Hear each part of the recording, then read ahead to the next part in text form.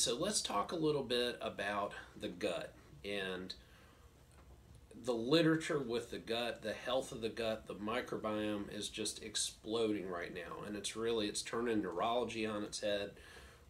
It's changing our opinion of so many things, and some people are even looking at the microbiome, literally the balance of.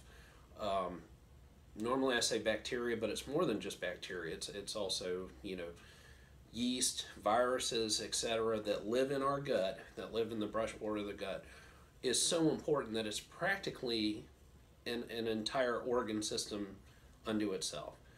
And it's just really, I can't say enough about how amazing the research is.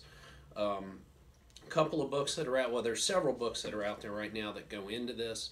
One of my favorites that I recommend to everyone to read is a book that came out a few years ago, written by Dr. David Perlmutter, called Brain Maker.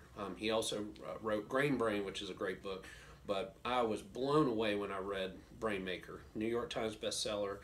You can find it practically any library, Amazon, etc. Worth reading. A lot of good information in that book. This is a book I read not too long ago. The Mind-Gut Connection, which again is just going to explore the connection between our bacteria, our microbiome, and how much it impacts our mood and everything. Also, interesting.